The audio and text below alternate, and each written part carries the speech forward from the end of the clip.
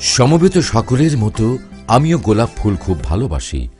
Racecourse পার হয়ে যেতে সেই সব গোলাপের একটি গোলাপ গতকাল আমাকে বলেছে আমি যেন কবিতায় শেখ মুজিবের কথা বলি। আমি তার কথা বলতে এসেছি। জাতির পিতা বঙ্গবন্ধু শেখ মুজিবুর রহমান 1954 সালে যুক্তফ্রন্ট সরকারের কৃষি ও সমবায় মন্ত্রী হিসেবে সমবায় খাতকে গুরুত্ব দিয়ে বিশেষ বরাদ্দ প্রদান করেন। ক্ষুধামুক্ত, দারিদ্র্যমুক্ত একটি সুখী সমৃদ্ধ সোনার বাংলা গড়ে তুলে দুঃখী মানুষের মুখে হাসি ফোটানো ছিল জাতির পিতার আজীবনের স্বপ্ন। 7 কোটি মানুষকে দাবায় রাখতে পারবো না। মহান মুক্তিযুদ্ধের মাধ্যমে অর্জিত স্বাধীন বাংলাদেশের জাতির পিতা হিসেবে তিনি সংবিধানে সমবায়কে মালিকানার দ্বিতীয় খাত হিসেবে অন্তর্ভুক্ত করেন। এই সমাজকে আমি চরম আঘাত করতে চাই। এই আঘাত করতে চাই যে আঘাত করেছিলাম পাকিস্তানিদের, সেই আঘাত করতে চাই এই ঘুরে দেওয়া সমাজ ব্যবস্থাকে। গ্রামে গ্রামে বহুমুখী কোঅপারেটিভ করা হবে। সেই ধারাবাহিকতা অব্যাহত রাখতে ডিজিটাল বাংলাদেশের রূপকার মাননীয় প্রধানমন্ত্রী জননেত্রী শেখ হাসিনা সমবায়ীদের কল্যাণের জন্য বিভিন্ন সময় বিভিন্ন প্রকল্পের উদ্যোগ নিয়েছেন, বাস্তবায়ন করেছেন এবং অনেক প্রকল্প চলমান রেখেছেন। 2014 সালে 43তম জাতীয় সমবায় দিবসে সমবায় দরদি মাননীয় প্রধানমন্ত্রী শেখ হাসিনা সমবায়ের গুরুত্ব তুলে ধরে তাৎপর্যপূর্ণ দিক নির্দেশনা প্রদান করেন। আমাদের অর্থনৈতিক নীতিমালা হবে সরকারি, বেসরকারি এবং সমবায়। তাদের উৎপাদিত পণ্যটা সমবায়ের মাধ্যমে বিক্রি করা, সমবায়ের মাধ্যমে এটাকে বাজারজাত করা। ক্ষুদ্র নৃতাত্ত্বিক জনগোষ্ঠীর জীবনমান উন্নয়নের জন্য মাননীয় প্রধানমন্ত্রীর স্বপ্নপ্রসূত একটি বাড়ি একটি খামার প্রকল্পের অংশ হিসেবে সমবায় অধিদপ্তর কাজ করে যাচ্ছে। সমবায় ছিল জাতির পিতা বঙ্গবন্ধু শেখ মুজিবুর রহমানের সোনার বাংলা গড়ার স্বপ্ন পূরণের হাতিয়ার। মাননীয় প্রধানমন্ত্রীর নেতৃত্বে বাংলাদেশ আওয়ামী লীগ যখনই ক্ষমতায় এসেছে তখনই জনগণের উন্নয়নে কাজ করেছেন। আসুন বঙ্গবন্ধুর ভাষায় সমবায়ের জাদুর স্পর্শে সোনার বাংলাদেশ বিনির্মাণে সমবায় ভিত্তিক সমাজ গঠন করে আর্থসামাজিক উন্নয়ন নিশ্চিত করি। জাতির পিতা বঙ্গবন্ধু গ্রামে গ্রামে বহুমুখী সমবায় করার মাধ্যমে জনগণের দুগ্ধজাত পুষ্টি চাহিদা পূরণের জন্য মিল্ক ভিটা প্রতিষ্ঠা করেন। উন্নত জাতের গাভী পালনে উদ্বুদ্ধকরণ সহ সমবায় অধিদপ্তরের সহযোগিতায় প্রতিষ্ঠিত হয়েছে বিভিন্ন কোঅপারেটিভ সোসাইটি।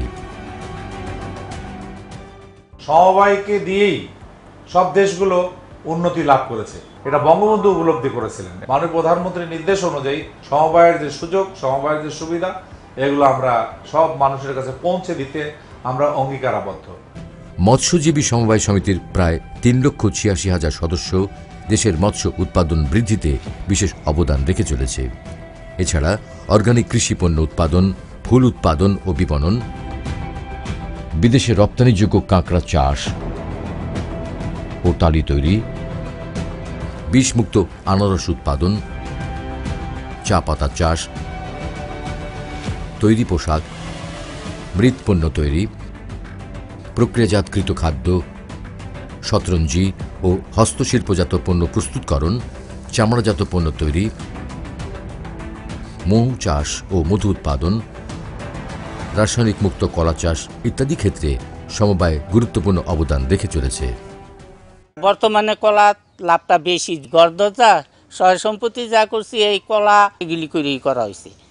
দেশে এই মুহূর্তে 1,74,700 সমবায় সমিতির মাধ্যমে প্রায় 1,09,00,000 সদস্য এবং প্রায় 3.5 কোটি মানুষ প্রত্যক্ষ ও পরোক্ষভাবে সমবায়ের মাধ্যমে সংগঠিত হয়েছে, যার কার্যকরী মূলধন প্রায় 13,580 কোটি টাকা, যা জাতীয় অর্থনীতিতে দৃশ্যমান ভূমিকা রেখে চলেছে। মূলত টেকসই উন্নয়নে সমবায় এই রূপকল্প এবং সমবায়ীদের সক্ষমতা বৃদ্ধি এবং উদ্যোক্তা সৃষ্টির মাধ্যমে কৃষি, অকৃষি, আর্থিক ও সেবা খাতে টেকসই সমবায় গড়ে তোলা এমন অভিলক্ষ্য নিয়ে সমবায় অধিদপ্তর এগিয়ে চলেছে। সর্বকালের সর্বশ্রেষ্ঠ বাঙালি জাতির পিতা বঙ্গবন্ধু শেখ মুজিবুর রহমান সমবায় খাতকে সর্বাধিক গুরুত্ব দিয়েছিলেন। আজকের মাননীয় প্রধানমন্ত্রী শেখ হাসিনা বাংলাদেশকে উন্নয়নের রোল মডেল হিসেবে প্রতিষ্ঠিত করেছেন। যে অদম্য অভিযাত্রা, সে অভিযাত্রায় তিনি বাংলাদেশকে উন্নয়নশীল রাষ্ট্রে পরিণত করেছিলেন। আমরা সমবায়কে সর্বাধিক গুরুত্ব দিয়ে এই অভিযাত্রায় সামিল হব।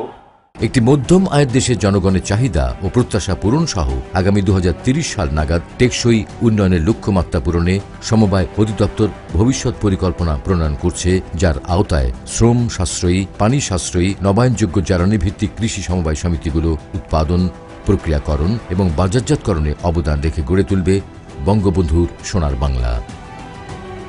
স্বাধীনতার মহান স্থপতি, জাতির শ্রেষ্ঠ সন্তান বঙ্গবন্ধু শেখ মুজিবুর রহমানের রক্তের ও আদর্শ উত্তরাধিকারী মাননীয় প্রধানমন্ত্রী শেখ হাসিনার নেতৃত্বে রূপকল্প 2021 ও 2041-এর যে উন্নয়ন অভিযাত্রা, সেই অভিযাত্রায় সমবায় অধিদপ্তর ও সমবায়ীদের সফল অংশগ্রহণ থাকবে বলে আমি আমার দৃঢ় প্রত্যয় ঘোষণা করছি। একটি দেশের আর্থসামাজিক উন্নয়নে উৎপাদনমুখী সমবায় পদ্ধতি সবচেয়ে কার্যকর পদ্ধতি।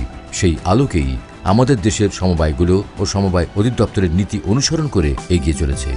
আধুনিক বাংলাদেশের রূপকার মাননীয় প্রধানমন্ত্রী শেখ হাসিনা কর্তৃক ঘোষিত রূপকল্প 2021 ও 2041-এর যে সফল অভিযাত্রা, সেই অভিযাত্রায় সমবায় অধিদপ্তর এবং সমবায়ীদের সফল অংশগ্রহণ অব্যাহত থাকবে। সমবায় ভিত্তিক সমাজ গড়ি, টেকসই উন্নয়ন নিশ্চিত করি। এবারে সংগ্রাম আমাদের মুক্তির সংগ্রাম, এবারে সংগ্রাম স্বাধীনতার সংগ্রাম। জয় হোক বাংলার মানুষের, জয় হোক জাতির পিতা বঙ্গবন্ধুর আদর্শের। বাংলাদেশ চিরজীবী হোক।